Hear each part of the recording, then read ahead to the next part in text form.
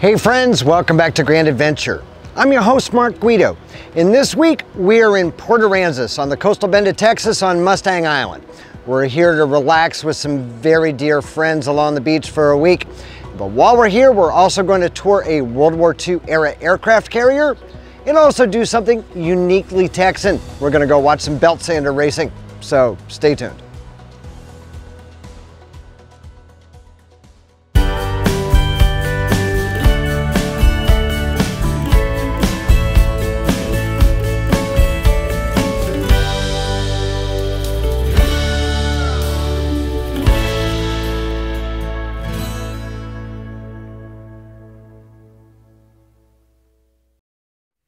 This episode of Grand Adventure is sponsored by the Dyrt PRO.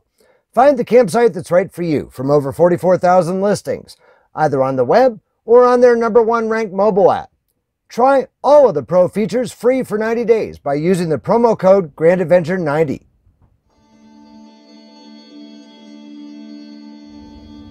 Port Aransas sits at the northern end of Mustang Island, one of the many barrier islands lining the Gulf of Mexico along the Texas coast. You can get there via a bridge from Padre Island, but as we're approaching from the east, we're saving ourselves many miles and a trip through downtown Corpus Christi by taking the ferry from Aransas Pass, operated by the Texas Department of Transportation. Not only does this ferry run 24 hours per day, but it's also free of charge, even for travelers like us towing a fifth wheel. Although RVers should be aware that the maximum vehicle height of 13 feet 6 inches is allowed. They're running 4 or 5 boats concurrently from multiple docks, so there's only a minimal wait to get on board to cross the Corpus Christi ship channel.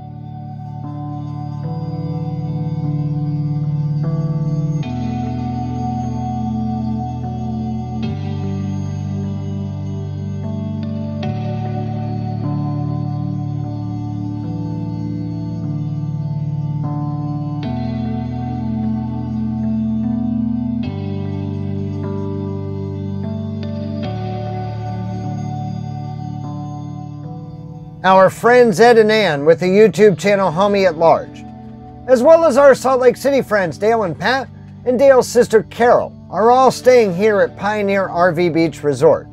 So we're joining them for this week to simplify socializing with our friends.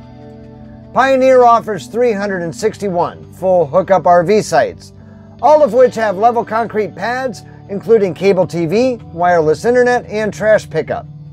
Amenities include a convenience store, a recreation hall with coin-operated pool tables and video games, 2 swimming pools, a hot tub, coin laundry, and a boardwalk to the beach. We're spending $295 plus electricity for our week in a premium pull-through site. We found our neighbors to be welcoming and Pioneer staff to be exceptional. They even delivered an overnight mail envelope that we had shipped to the RV park right to our door. Now that's what we call customer service.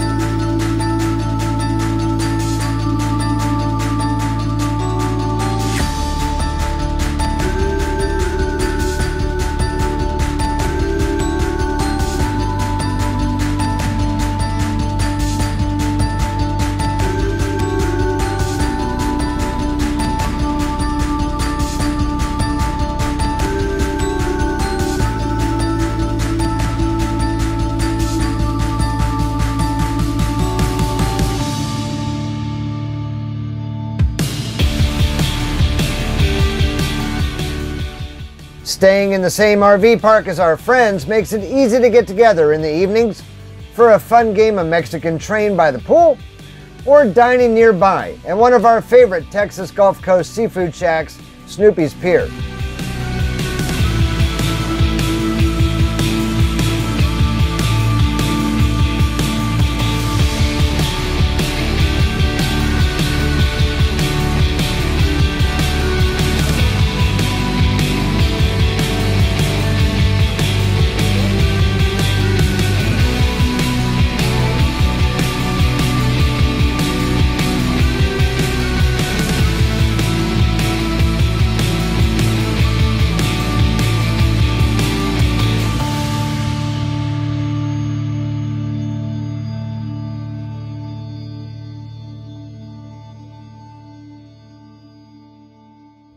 You'll find Pioneer RV Beach Resort and over 1 million other campsites, reviews, and tips at our video sponsor, the Dyrt. Pro members even get the ability to search for a campsite while outside a cell service or Wi-Fi range, as well as trip routing, public land map layers, and campground and camping gear discounts. Best of all, our Grand Adventurers get to try all of the Pro features free for 90 days. Just by using the promo code GRANDADVENTURE90. Click on the link down below in the video description to try the Dyrt Pro for free today. Port Aransas, or Port A to locals, has been a popular vacation town since the 1920s, and today its population of roughly 3,500 can swell to as much as 60,000 on a busy summer weekend. It was a favorite location of pirates in the early 19th century. Captain Jean Lafitte and his buccaneers spent time on the Texas coast. Galveston owed its start to him, and Mustang Island was one of his favorite haunts to make camp and, according to legend, a place to hide their treasure.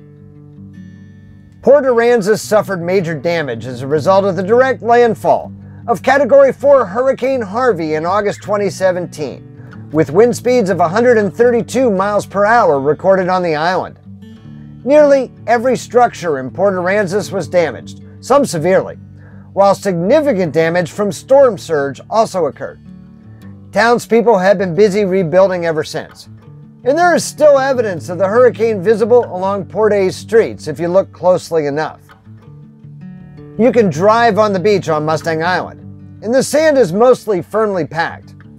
Parking on the beach requires a beach parking permit available at the Chamber of Commerce and most stores around town at a cost of $12 per year. Boondocking on the beach is allowed here, and the further north you travel along the beach, the wider the beach becomes, leaving ample room between your RV and the high tide line.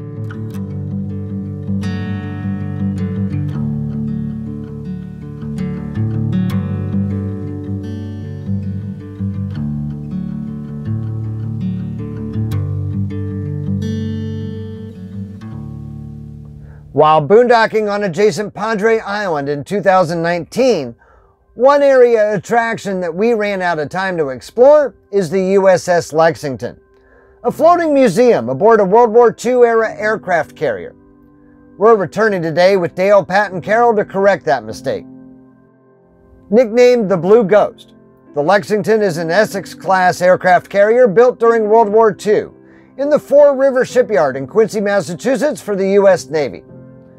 The ship has been docked in Corpus Christi since 1992, where it's been retrofitted as a museum. The Blue Ghost saw extensive service throughout the Pacific Theater in World War II. The Lexington was decommissioned following the war, but was modernized and reactivated in the early 1950s as an attack carrier based in Pensacola, Florida. She was decommissioned again in 1991, following a longer service life than any other Essex-class ship. It was donated to the city of Corpus Christi for her new life as a museum.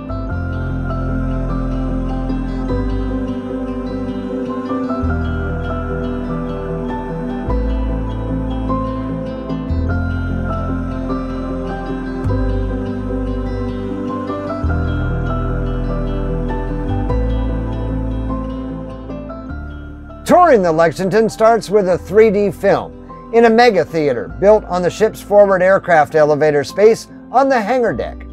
before exploring other areas including the forecastle, catapult room, bridge, crew and captain's quarters, flight deck, and more.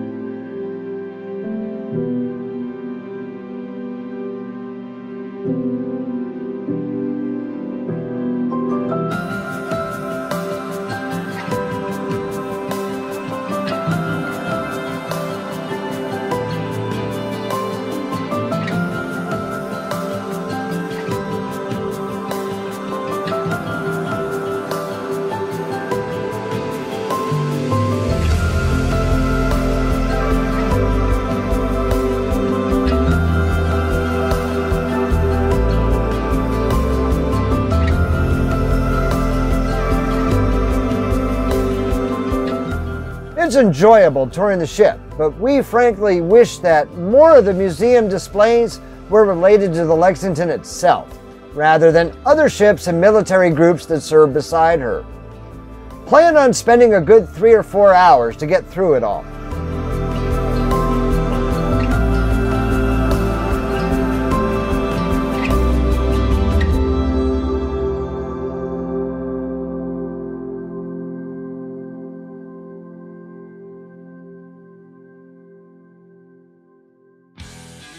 After hearing stories from Homie at Large, we can't help but visit the Gaff, a popular local bar in the center of Port Aransas, to watch a uniquely Texas phenomenon.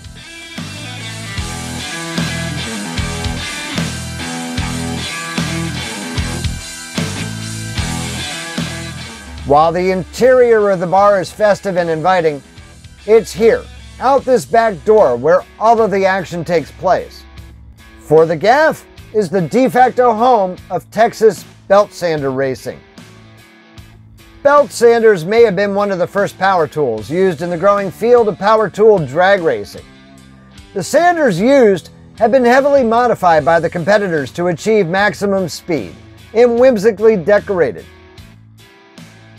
The tools are placed in parallel wooden channels and fitted with long extension cords.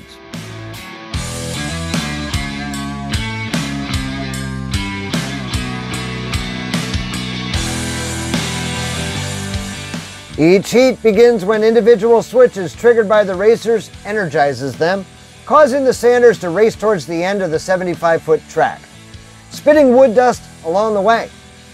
The fastest time ever recorded on a 75-foot track was 2.21 seconds, recorded by Dudley Harper's sudden death racer of San Marco, Texas, at the Legends Raceway in nearby Rockport, reaching a speed of 50 to 60 miles per hour at the finish line.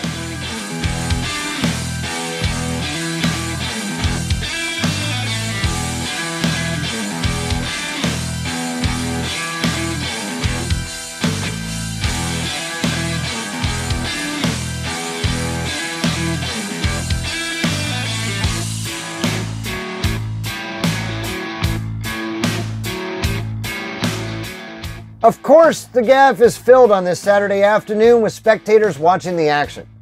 And bar owner Kip is enjoying brisk food and drink sales. Many of these competitors spend their winters where we're staying at Pioneer RV Beach Resort. And they've even built a belt sander racetrack at the RV park for informal competition and testing.